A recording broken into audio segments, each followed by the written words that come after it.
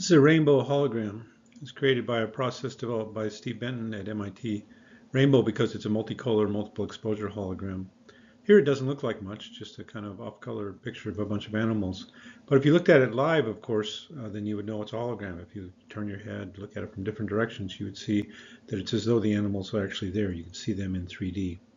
What's interesting for us is that the hologram is a method for recording the actual optical field rather than the irradiance of the field.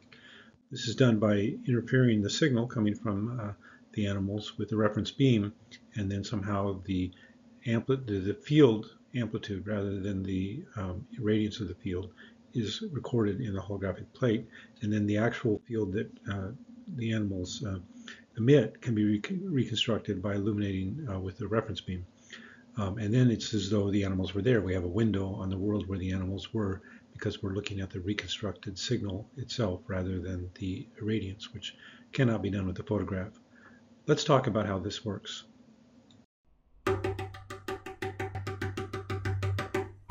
Computational imaging. Episode 28, Holography. So in this chapter, we're interested in imaging with electromagnetic fields. Here's an example of a phased array system that emits a field and then could also be used to detect a reflected field. This would be like with a radar, where you can measure the field itself. So you have these large phased array radar systems that can form images by measuring the actual optical field. Now, at optical frequencies, the field is oscillating at hundreds of terahertz, maybe 500 or 600 terahertz even. Whereas at radar frequencies, it could be kilohertz to gigahertz. At those frequencies, we can build antennas and we can measure the field.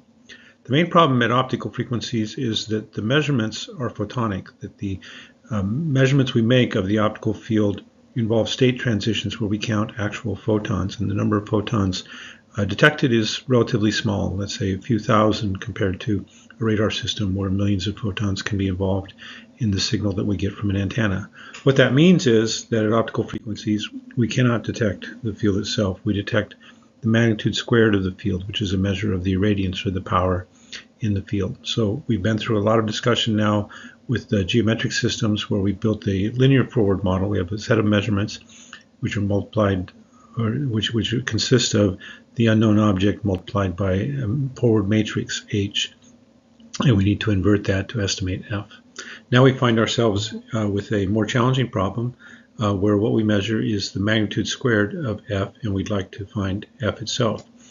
The assistance we have in doing that is that we can transform the field before we measure it by various mechanisms. And so we try to solve this quadratic form problem of solving a quadratic equation in F for the unknown field by some coding mechanism. Two basic coding strategies are popular. One is holography, which we'll talk about in today's episode, which was first proposed by Dennis Gabor, who we see here on the left. The other is phase retrieval, where we computationally find the phase under constrained sampling and multiple sampling. This was developed by various investigators dating back to the 1950s, but a particularly popular algorithm that we'll discuss in our next episode was developed by James Feenup, who's shown here. Now, a fun thing to think about is, why do we need the phase? How important is phase in images? And so this is just a fun little exercise where we can take the Fourier transform of these two images, which is basically what might happen to the field as it propagates, and take the modulus of the Fourier transform. And as you see here, for many images in the natural world, the image is relatively constant. The field is relatively constant, so the Fourier transform is concentrated around low frequencies. And on the right, we show the phase of these images. So we've just taken the Fourier transform of the two images and show their magnitude and their phase. And now if we take the inverse Fourier transform, of course, we would recover the images. But an interesting thing to look at would be, well, what if we swap the phase? So we multiply the magnitude of the Fourier transform of the Gabor picture with the phase of the Feenup picture and vice versa.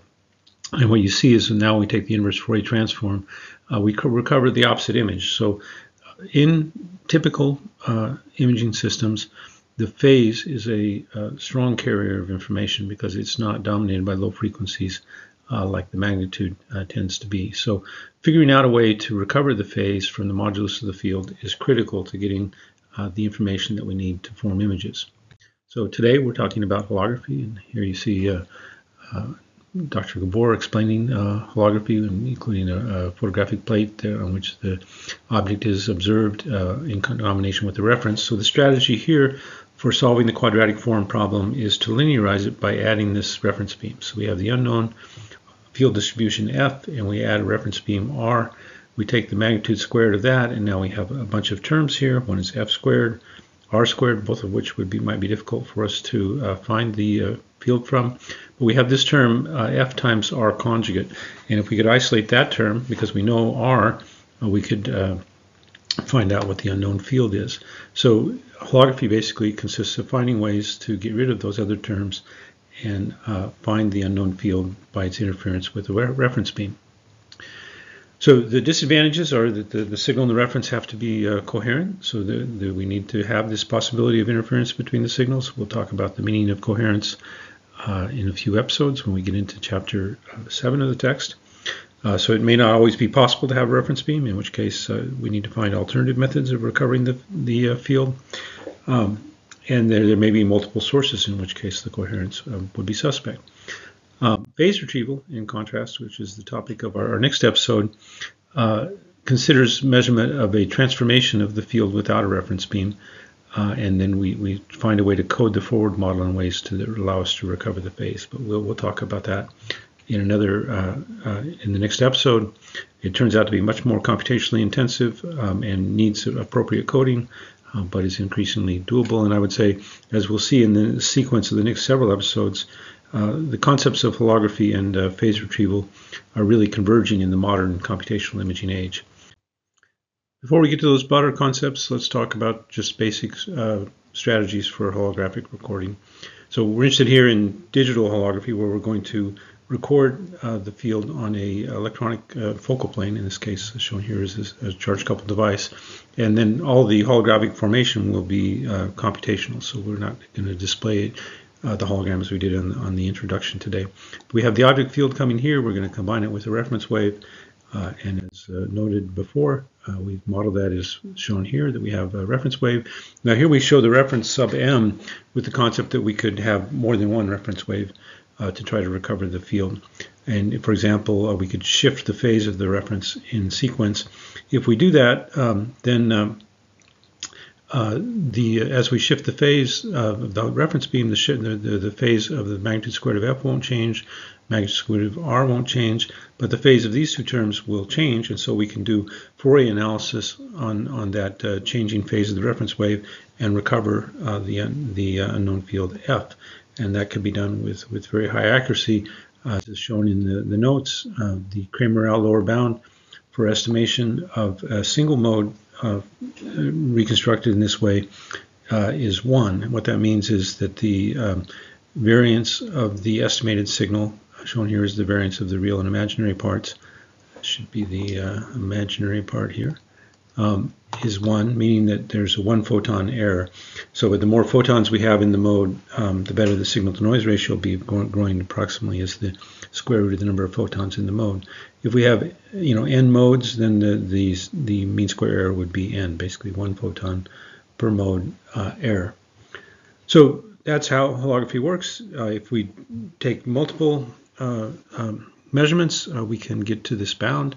If we make a single measurement, it's more challenging, but people often want to do more efficient systems and make single measurements, and so a popular method for doing that is Lithiopacnic's holography, where rather than shifting the reference to multiple phases, we have a reference beam where the phase changes spatially.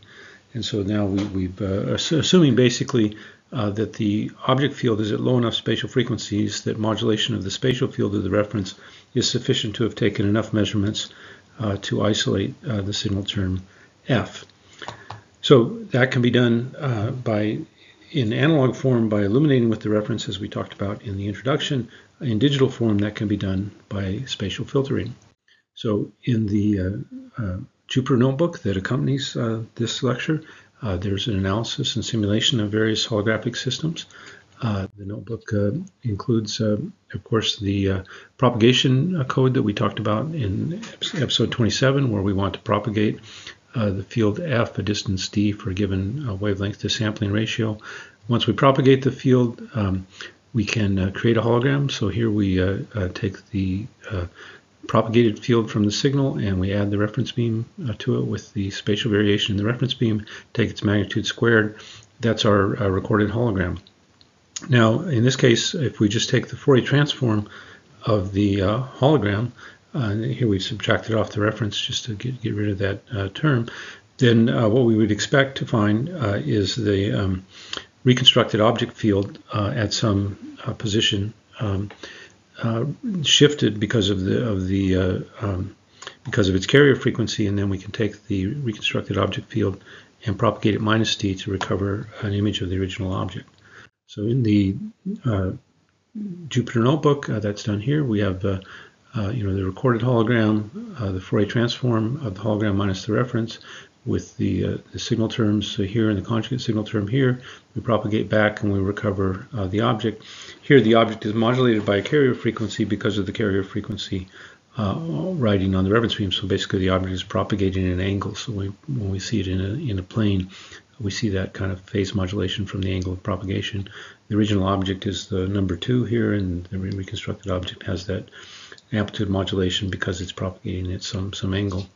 So Gabor developed holography around 1948, 1949, using originally proposing it for electron microscopy, but using what's called inline holography that we'll talk about in just a second. Leith and Upakniks proposed this off-axis holography with a carrier frequency in 1963. In between those two times, the laser was invented, which made holography a lot more practical, and this ability of having beams propagated at an angle came into play. Leith and Upakniks came at this problem from the point of view of communication theory. So basically they're doing what's called frequency domain multiplexing, where they've put the hologram on a carrier frequency where it can be filtered out. Since that time, of course, communication theory has become much more advanced. We have ideas like orthogonal codes, like we used in coded aperture imaging, where we could put signals on these kinds of codes and pull them back out. And these can be more efficient at using the overall signal bandwidth than this off-axis or frequency domain modulation. As a simple example in the notes, we consider using a random reference beam. So now the reference beam is just a random phase field that's added to the diffracted signal. And now if we multiply by the conjugate of the reference and then backpropagate, you see we get a very well reconstructed object without the kind of artifacts that we had with the Leith and Upakniks holography. Now it's at the center of the field rather than off at some angle. The challenge, of course, is how would you calibrate a random reference beam at all propagation distances for this kind of reconstruction. So this is where mathematically something is very practical, but physically may be more challenging to implement. But we live in the age where mathematically difficult and physically difficult things are possible. So it's definitely something to think about, is what if we used a random reference beam. On the other hand, we could look at Gabor holography and say, could we use modern estimators to overcome the difficulties of Gabor holography and remove confusion between an unknown object and the background terms that you'd get from online holography. So a Gabor hologram has the reference and the signal beam co-propagating, and so when we look at the Gabor hologram, you now see that it would be more difficult to find the carrier frequency and separate the signals. If we just take the Gabor hologram and backpropagate it, then we get the reconstruction at the right. So it has artifacts from the background inside of it, but you can see the object there. But we could also say, well, could we then take a neural processor and remove that background? These are examples of Gabor holograms with phase-only objects and with diffuse objects. You see we can reconstruct phase objects with holographic estimations, but then we can take these systems and try to estimate the underlying object with a neural processor removing artifacts, and is developed in the GitHub library that comes with this lecture. That tends to work pretty well. So this has been a recent trend, is to do these Gabor holograms with neural processing to recover the signal rather than worrying about some complicated coding strategy. So next in these lectures, I thought it would be good to just show what kind of things you can see with a hologram. So this is an example of a high pixel count, gigapixel scale hologram. The spatial resolution that you can see, the remote object image through a hologram, depends on the aperture size of the hologram, and we'll talk about the relationship between aperture size and resolution in successive lectures when we begin to talk about focal imaging systems. Basically, the hologram has some aperture A, and if we want to resolve angularly, we'll find that the angular resolution is going to be something like lambda over A. And so the feature size, we could see a distance z away would be lambda z over A. But if we increase A, then we expect that resolution to go up, and we can see that simply with a holographic system. So in this case, we have a aperture here consisting of a single CCD camera, and we're going to observe objects, but we're going to move the aperture around to try to create a synthetic aperture from the hologram. So in this case, the camera has just over a megapixel of resolution, but we can scan it to 21 different positions and capture 635 megapixel effective resolution. This was used here to look at this remote object shown as a printed circuit board, as shown here. Here's a DSLR image zooming in on the printed circuit board. Now, if we reconstruct the hologram with a single hologram, so we've measured with a reference beam the field and backpropagated it the meter or so that goes back to this object, and you see that this is the reconstruction. Now, if we instead use 49 apertures, so we've shifted the position to 49 different samples, you see the resolution is increased. And all we've done here is add the fields estimated from these 49 apertures together, and those fields add up coherently to create a higher resolution image. And then here's an example of the image going up even further as we go to 400 and some scanned positions of the holographic sensor and increasing the resolution. Once we have the field, because we have the actual field here rather than an image of the object, we can also refocus. So here's an example of improving the resolution a little bit by taking the propagated field and finding its optimal focal position. So digital holography is a strong and powerful technique for measuring the field. So in episode 27, we talked about once you know the field on some boundary, we can use angular spectrum or other computational methods to propagate the field. But the challenge is, how would we know the field? Because we can only measure the irradiance at optical frequencies. Holography, by adding a reference, is a solution to that problem.